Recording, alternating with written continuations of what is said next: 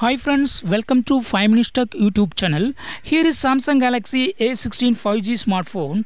In this video, you will learn how to activate easy mode in your phone Samsung Galaxy A16 5G. First of all, in your phone, go to these settings, then go to display, and here select easy mode. Select easy mode and turn on this button easy mode.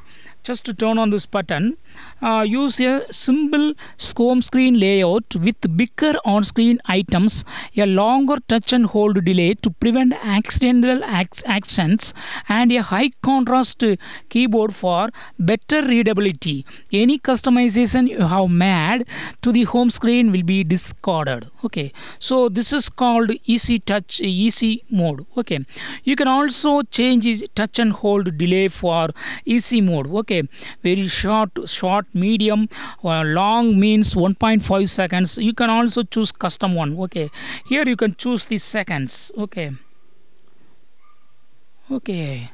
like this you can choose. I got chosen 4.6 site. Click on save. Okay,